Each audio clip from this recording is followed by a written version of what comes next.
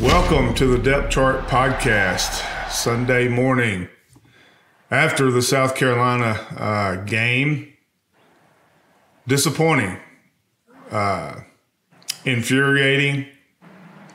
I don't know really. I mean, this is going to be this could be a tough podcast. I'm just going to tell you that right now. So get ready. But we're joined by Steven, who is our producer and does a great job running videos for KSR. I'm joined by Dortch, my teammate, former starting outside linebacker for Kentucky. Steven, this wouldn't be possible if it wasn't for Port Royal, right? That's right. Port Royal Plants, a Kentucky proud product that is grown, processed, and manufactured in Kentucky. Because your mind and body deserve quality products you can trust, visit portroyalplants.com to learn more and try out their products. With the summer months or into the fall, definitely check out Port Royal Plants, CBD, natural tick, mosquito, and bug spray. You know, we're still getting the tailgating. Lots of people tailgating yesterday. Get some of that. Yeah, Freddie, it was a tough game yesterday. Yeah, it was very tough. Jay, I did everything but draw note cards for people on the pregame show yesterday about what was ready to happen. Some people didn't want to hear it, and that's fine. But I speak what's on my mind, and I've been on this all week. It wasn't the fact that Kaiya Sheron was the quarterback. What I was trying to say is, even with Will Levis and even with Jeremy Flax, who Kentucky missed badly last night, by the way, this offense has not been good. It's not been efficient. It's not been good in situational offense. Kentucky coming into last night was ranked 13th in the SEC in total offense with 368 yards a game. Not good. And Kentucky, after last night, hasn't scored more than 20 points, offensive points, in an SEC game. So I thought Kaiya Sheron, for the most part, Jay, for a backup quarterback to come in for his first start was okay, was okay enough. Kentucky around him just didn't play well. Let's just talk offense here, because defense, normally this is we praise the defense podcast. We're going to get after them too. This was a total team meltdown. But before I kick it to you, Jay, I am man enough to admit and to apologize to the South Carolina fans, to the South Carolina people, for making fun of them during media days, and for making fun of them being highly predicted, and for not respecting the Gamecock program, because they came into Kroger Field, beat Kentucky in just about every way a team can beat a team, and earned the victory. Now, I will say this. This is one of the worst teams to ever beat Kentucky at Kroger Field during the modern Mark Stoops era, but still South Carolina earned the win and deserves respect for that. So I apologize. I give South Carolina my respect. But Jay, this was a total systems failure for Kentucky. Offense, defense, special teams, again, just not good. Just a bad performance by Kentucky, and frustrating but disappointing. I mean, with so much on the line, and you had to be so good around a backup quarterback with Kaiya Sheron, Kentucky didn't do that. And it started out with that first play of the game, and my simple tweet, Jay, was why? Why, with 24 in the backfield, do you attempt that reverse play, which ended up in a turnover, which ended up in a 2-yard South Carolina touchdown to start the game off bad? You throw your quarterback out there who has never started, down 7 points. Why, Jay? Can you explain to me the first play call of the game? No, I have to say I was super disappointed in that. There's no reason to put your offense in that position. Excuse me. But even before that, Freddie, it was evident to me that there was just no juice on this team. I mean, I don't know what the deal is. I just remember last year and year before, people like Bully just getting the team fired up on the sideline. I was watching, I was down at the Ole Miss game, and I was watching the Ole Miss sideline, and they were jacked up. And we were in that game and should have won that game going away. But you just never saw any juice again on our sideline. And yesterday, starting the game, it was the same thing. And as much as I love Scangarello and what he's trying to do with this offense with some limited capabilities on the line, especially, I'm with you. I mean, if you're going to do anything, throw a screen or just give it to Chris. And looking at Kaiya, I actually thought he was pretty poised based on what South Carolina did. I mean, just being brutally honest, our offensive line is just not good, and missing Flax is a huge deal. But you got to play with who you got, and you got to come up with a way to do it. But I don't know. I just feel like there's not much discipline. We're still getting pre-snap penalties. 3 phases of the game, you're losing all 3 phases. And, it's so frustrating when you make mistakes in the kicking game. And I know they didn't score on that punt block, but it just takes juice away, takes momentum away, and just continues to just shoot ourselves in the foot. Defensively, they played decent for most part of the game. But, again, just a few big plays, and there were some technical things that happened, especially on that screen, that just shouldn't have happened. And I know it's a young guy out there, Alex Safari, but, when you're setting the edge, I mean, technically he did his job. He set the edge. But you can set it too wide. You can carry out the right assignment, but you lose the play. And he tried to push upfield on the outside shoulder, his wide side of the field. He should have just squared him up and pushed him back and just drug that out and let the inside pressure come in and clean it up. And it'd have been fine. I mean, technically he did it right from a turn it inside. But, man, it's just frustrating when you do little things like that the entire game. Yeah, and Steven, you and I talked after the pregame show. I kind of saw this coming, if you'll remember, outside the office, and kind of played out how I saw it would play out. And that's a combination of a lot of things. The juice hadn't been there. Too many sacks. Kentucky gave up 6 quarterback sacks. South Carolina had 4 sacks for the entire season going into Saturday and had 6 against Kentucky. I said on the show again that I thought that Jeremy Flax being out was a bigger loss to Kentucky than Will Levis, and it turned out that pretty much was right. But this offense, man, I mean, back-to-back procedure calls on a senior offensive lineman in one drive. I mean, mental mistakes there. A critical drop on a 3rd down. But here's something that really I didn't agree with. Okay, when you have a rookie quarterback, right, and you have a new starter at right tackle, you don't want to go east-west. You don't want to give the defense time to react and be athletes. You want them to be on their heels. I thought Kentucky did a pretty good job of that in the first half. Rodriguez was 16 carries, 97 yards. And it was back to old Kentucky football. It wasn't this stretch stuff. It wasn't the outside. It was straight up gap runs. It was combo blocks. It was power. It was Kentucky. And C-Rob was having success, right? And the game was tied 7-7, and you gave South Carolina a cheap score. Second half, Chris Rodriguez, 6 carries for 29 yards. 6 carries for 29 yards after going for 16 and 97 in the first half. That's not going to win you a football game. Agree that players around a rookie quarterback have to play better, and they didn't. But when you give the best player on your offense 6 carries in the second half, you're asking to get beat, and South Carolina obliged. Yeah, it's almost yeah. I mean, South Carolina comes out, get that quick score to go down 14-7. It seems like Kentucky panicked when there was no reason to panic. Give the football to 24, man.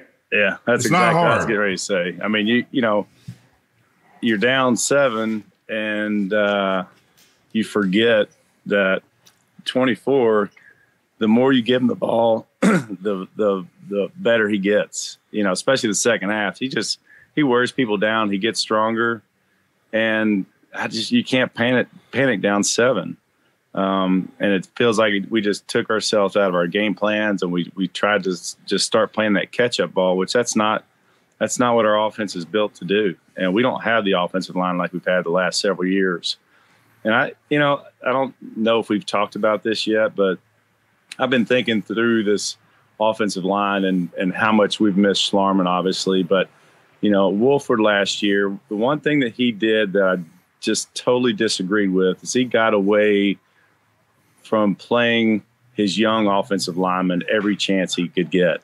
Schlarman always got those young guys in there, and we all know there's a huge difference between live snaps and snaps in practice. And so there was no developing. He had the 5 guys on the field, and that's who he was going to play, and he played them until the last whistle blew. And so we walked into this season, and, Dare leaving was a big loss and unexpected. We thought left tackle was locked down with him coming into this year. But now it's showing that those young guys and the way Schlarman taught and developed these guys was totally lost last year, and now we're a year behind. Yeah. And we got talent, but, nobody's starting in the same position they started in last year. I mean, it's tough. We're in a bad spot. Yeah, no, I've that's well documented with me. I've had a serious problem with the way Wolford handled things, and I've written about it and talked about it at length, especially at tackle. Before the season started, Jay, I said this team will go as far as the offensive tackles take them, right? And now you ask Kenneth Horsey to move from guard, which he's been a long-time starter, kick him out to tackle. That's unselfishly what he's done, but he's not a pure left tackle. And then Flax was playing really good before he got hurt, and now he's out. And it's just, that's why I thought it was unrealistic to expect Kentucky to against South Carolina. Kentucky was bad offensively. I mean, we need to talk about that with Levis and Flax. You take Flax out of the equation, that's really bad. Yeah. You take Levis out, that's even worse. Yeah. So the first half, Jay, I mean, C-Rod, 16 for 97, that worked, right? I don't know why Kentucky went away in the second half from the run game. You can't panic in that situation, especially with South Carolina that has the tendency to turn the football over. But start throwing on first downs with that offensive line, you're going to get a lot of 2nd and 14s. Second and 15. That throws you off. You're done. That's it. When you get to 2nd and 14 with a rookie quarterback and a backup tackle, you're done. You might as well say we're going to punt. Yeah. Okay, let's punt. Kentucky averaged 36 yards per punt against South Carolina, Jay. Did not flip the field position. The Gamecocks absolutely kicked Kentucky's butt in the third phase. Block punt. Missed field goal. Another missed field goal. Averaging 36 yards. Poor snaps. I mean, on and on. I mean, this third phase for this team is not good at all. And you add all that together, and it was an all-systems failure. And I could sense that Mark Stoops was not happy, and he shouldn't have been happy. But again, what are you going to do? I mean, it's just it was too much to overcome. But I thought, again, with 24 back there, how in the hell did he only have 6 carries in the second half? That blows my mind, Jay. Yeah, I'm with you. They started taking shots downfield, not even short to intermediate passes, but shots downfield, which obviously requires a little more time, which we knew South Carolina was going to pin their ears back and send the house and make Kaiya beat him with his arm. And like you said, I mean, C-Rod got 97 yards first half, only gets 6 carries second half. So we take long shots down the field on first downs. And now we're 2nd 10, 2nd 12, whatever it is. And man, this is not an offense to play from behind the chains. No, not at all. Not at all. I mean, we talk about the punt block. I mean, little things like that, the third phase. And you get out of rhythm like that. Kentucky right now, Jay, is 129th in the country. I didn't know there were 129 teams. I thought it was 126, but I guess they've added a few. 129th in the country has given up 25 quarterback sacks. Yeah. 113th in the country with 42 tackles for loss allowed. How do you get tackles for loss with 24 in a game? Is this he's out of the game and you start going sideways and still straight ahead with an offensive line that's taped together with duct tape because of injuries, etc. The best thing that they did was go straight ahead, go north and south. You take the thinking away from it. You take the advanced scheme away from it, and you have double teams. You run powers. You do what Kentucky did in the first half, and that's how you have success. And you can't go away from that. I thought, Jay, with the way the first half went with 16 carries for Rodriguez for 97 yards, I thought we were going to see a 30-carry night for 24, right? And I would have been okay with that, and so would have he, right? And I just – I don't get the battle rhythm of this offense. I don't understand it yet. And, I've been kind of asking a lot of questions and talking, bouncing around the subject, but it's not been good with Levis and Flax. So I thought the players around, I thought Kaiya Sheron for a backup rookie quarterback played okay. I thought he played good enough to win the football game. He had 2 drops that were crucial. Yeah, that third down play when he rolled out and threw it. I thought Sheron played good and played winning football for a backup. Yeah. Everybody around him. Now I can't say everybody because I've not, totally watched the tape in depth yet, but didn't play good enough around him, including the defense. And there were some uncharacteristic missed tackles, gave up explosive plays. But I also wrote about this, Jay. As good as this defense has been, there's going to be a game where you give up a few leaked explosives, you give up a few plays, and you're going to have to rely – and that offense and special teams will have to bail you out a little bit because you've been so good for so long, right? And that's what happened on Saturday. The defense gave up some uncharacteristic plays, leaked explosives for touchdowns. Marshawn the running back for South Carolina is a good running back, but still, at some point in time, you're going to have that offense in third phase kind of help you out a little bit, and that didn't happen. Kentucky takes a second straight loss, and this was a tough loss, Jay, because in my opinion, I mean, Kentucky was better than Ole Miss, and we talked about that last week. Kentucky was much better than South Carolina, but not on Saturday night. And Shane Beamer and his annoying sunglasses got the win. And they have the bragging rights now, and that's going to be a hard pill to swallow. And that's why I apologized earlier, because I've made a lot of fun of South Carolina. And when you got to be big enough to own it if you're willing to say it, and I am. But that last night's loss was inexcusable. I thought South Carolina outcoached, outplayed, hustled, wanted the football game, and came out with a victory. Yeah, I go back to when, Eddie Grant scrapped the offense and put Lynn Bowden at quarterback, and everybody in the world knew that he was going to run the ball, and yet we still had success. And I feel like you can do that with C-Rod if you just continue to feed him. And we just got out of our game plan, got on our heels, and, started taking shots and unnecessarily trying to – we're only down 7, trying to force it.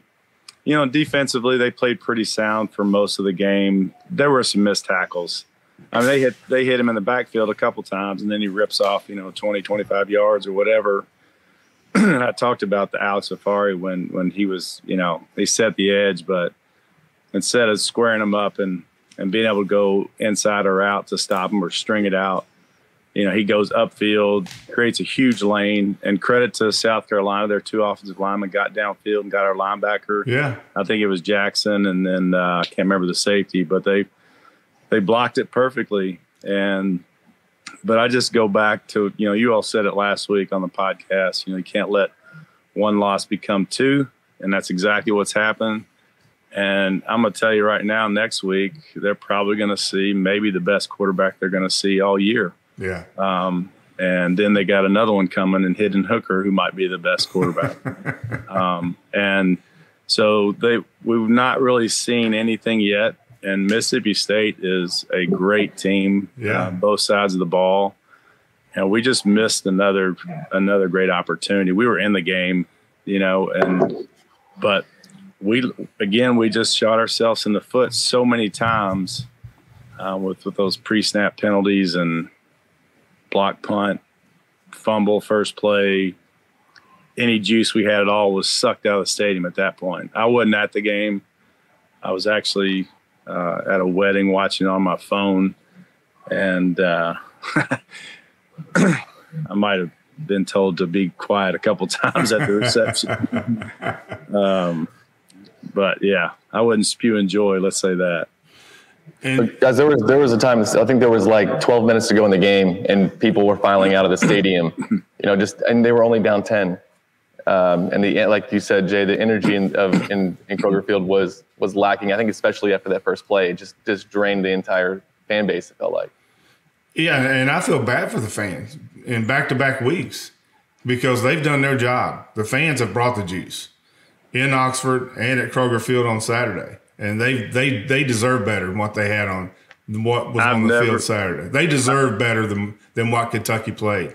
Freddie, you'll agree. I've never seen BBM better. No, I've not either. I've never seen him better. And I don't either. I credit them so much. Yeah. And they do deserve better. They deserve better. And this is, one thing that's concerning, well, one of many, Jay, is Kentucky is uncharacteristically an undisciplined football team. And that's something we've not seen with Mark Stoops. And that's got to be just driving him crazy. Yeah. And he said after the game, he yelled at everybody. He yelled at the coaches, yelled at the players, yelled at himself. Because that's not a Mark Stoops team with all those penalties. On third down, 25% on third down, Jay. Kentucky was 3 out of 12, but a lot of that was because they were so far behind the chains. Yeah. And how do you get behind the chains? You don't give the football to daggone number 24. Let him go north and south, and don't put the game on your rookie quarterback. And that's what happened. So I think we've fallen in love a little bit with our playmakers on the outside. Yeah. And it's sexy and it's awesome to see what Barryon and Tavion and Dane Key have done on the outside. But gosh, man, I just, when you got 24 back there and you got Dingle and you can hit some, there were some plays he was wide open. Yeah. And of course, either he doesn't have time, or the play breaks down and we take a sack or what have you. But you're right. Typically a team takes on the personality of Stoops and of the head coach, and we've done that for several years. Yeah. But this is uncharted territory for this modern Stoops football teams to play like this. They've never beat themselves. No, that's one thing Mark Stoops teams have done is not beating themselves and made other teams beat them. And now and again, credit Ole Miss, you credit South Carolina, but they were gifted quite a bit of advantage. Yeah. Whether it be just questionable play calling on offense. And that's just not this game. That's for me, that's been an issue. No, every game. From the beginning. I've not seen rhyme or reason. I've seen the total lack of efficiency from the offense on situational football, 2-minute scenarios. Red zone offense has not been good. Turn the football over. Pre-snap penalties, just sloppy, very sloppy. Yeah. But Steven, what's not sloppy are my dress pants and my blue jeans when I wear my KLW belts. Jay, I got to get you one of those, man. Yeah, man. I'm hearing all about them. I got to get some swag. Yeah, I've got a keychain too with my name on it, and I got a belt with my name on it. Steven, tell us more about KLW belts. Yeah, I saw the thing with the name on it. That's cool, right? They got them for a bunch of people, right? Yeah. So yeah. KLW belts are handmade here in the Bluegrass. Take advantage of free shipping on all web orders. All belts are genuine leather, no synthetics, padding, or backing, just solid leather. Give them a call at 859-509-7816 or head to KLW Belts, KLWbelts.com. I want to make sure I got that right, Freddie. Yeah. You guys, I want to ask you one thing about the kicking game. I feel like Kentucky's leaving so many points on the field, especially in SEC play, not being able to get the snap, get the hold, and get the kick. Yeah, no, also KLW Belts, you mentioned the Depth Chart podcast, you get 10% off, and it's free shipping too. And Tim and those folks do a great job. They'll work with you. Give them a call because they're terrific. I love them. And I look pretty cool, Jay, in my belt. I just have to tell you. Bet you do. I mean, seriously. I bet you do. And I always like make sure my name tag's still on there, so I'll grab, and then I kind of just like turn my hips a little bit so people can see my name. It's pretty cool, man. You got to get you one of those. I got to get one, man. Yeah. Well, listen, guys, I got to take off. I got to go to church. And all right, man. Go to the Lord's house. Ask for forgiveness for things I said last night. Go pray for an offense, man. Yeah, I hear you. I'm concerned about next week. I'll just say it. I'm scared of next week. I'm past concern. I watched them yesterday.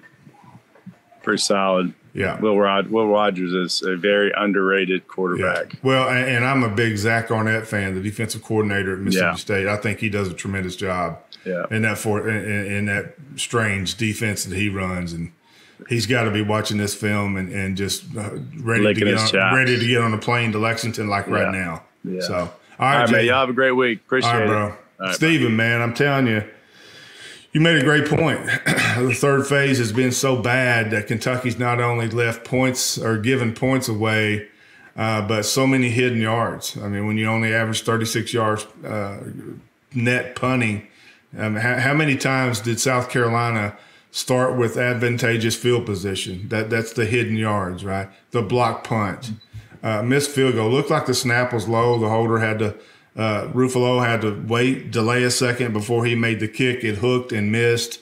I mean, that's not good. I don't know. I mean, how long do we have to see this before? I mean, it's been this way. It's just not been very good. Now, the return game, teams are doing what I would do. I wouldn't give Barry Brown a chance to touch the football in a return game. That's what Kentucky does well. Kentucky had covered kicks well up until last night, and even that broke down.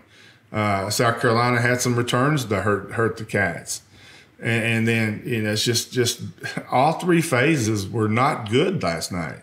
Halftime, I tweeted, Steven, that the offense and special teams needed to serve the defense Gatorade. And then the second half, Carolina comes out and scores 20 points or however many they score, and it's just – but I thought the whole season, now we're 6 games into this, that at some point in time the defense is going to have a bad game or a bad half or something, and they were due. As good as they be, if it wasn't for that defense, just think where Kentucky would be right now. Or sitting at 4-2, that could easily be 2-4 without that defense.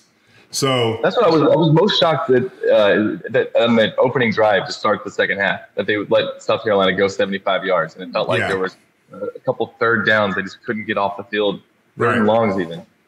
Yeah, third down was bad for the Kentucky defense, and that the defense is starting to get a little beat up too. DeAndre Square, I thought, was really good last night, 9 tackles and a sack. He's dependable. I thought Deion Walker was good, forcing the action in the pocket, even if he did not get to the quarterback or create a havoc stat. I thought he was good.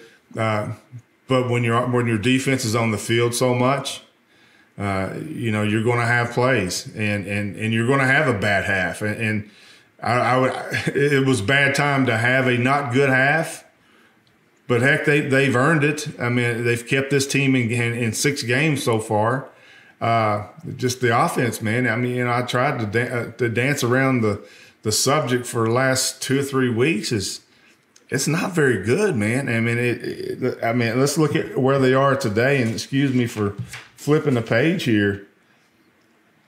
Total offense, 356 yards a game. That's not very good. Rushing game, still 92 yards. That's last in the SEC.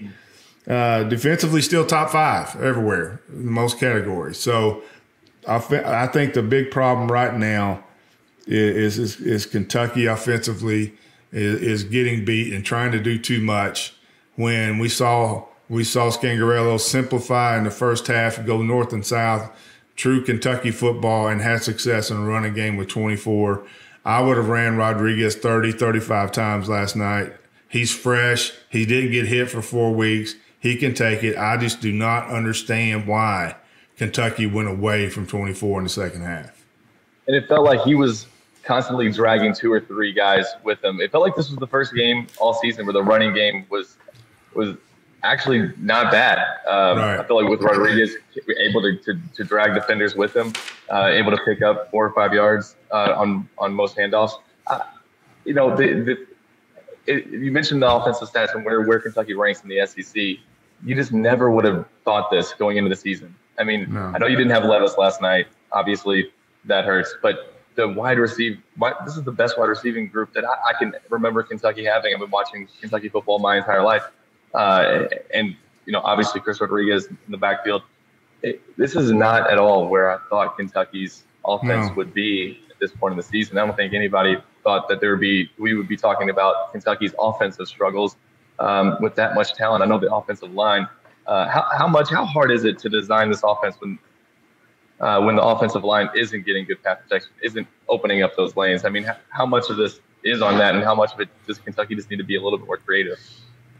Well, I actually think it needs to be a little less creative and simplify and go north and south. I mean, we saw that succeed in the first half, right? There wasn't anything fancy with Rodriguez running between the tackles. South Carolina was loading the box, 8 defenders. Didn't matter. The offensive line did a really good job of putting hat on hat and getting a push and getting a crease. Rodriguez, again, 16 carries, 97 yards. That was working. I think when you ask this offensive line to do more than that right now, because it's so patched together with new players all over at every position, take the thinking, take the complication out of it and say, okay, put your hat on that guy. You put your hat on that guy. We're going to go straight ahead. And if that doesn't work, then we'll live to fight another series. But when you're throwing the football on first down and with that many sacks, you know you're going to get some pressure with a rookie quarterback. Then you go to 2nd and 15. That series is done, over with, unless there's a penalty of some nature. So that's why I thought Kentucky would have gone back to the Lynn Bowden mentality and just say, okay, we're going to run the football. We're going to run it straight at you and stop it if you can. And did that in the first half, and you know, you gave away a cheap touchdown on the stupid first play call of the game, or it would have been 7-0 Kentucky, bit different ball game. But you get a little too cute, get a little too creative. You run a reverse into the boundary on the first play. You give South Carolina the ball on the 2, they score on the first play that they touch the football. You're starting the game behind. Kentucky didn't panic at that point, just kept running Rodriguez, which was good. Then come out at halftime and, here we go. We have I mean, I think there was to start that drive after South Carolina took that 14-7 lead. I think everything changed. Everything changed. Yeah. And it shouldn't have changed. Yeah. Yeah, and immediately you saw, I think 2 sacks on that drive. And then one, I think that made it like a 2nd and 24. And you kind of knew, like, they're not going to, that was a backup quarterback. They weren't going to make up 24 yards. No, you're not. And in a night that your punter averages 36 yards per, you have to marry all 3 phases together. So if you're losing yardage on sacks, you're starting the drive off behind the chains. You know you're going to punt. South Carolina starting field position, 42 on the 36.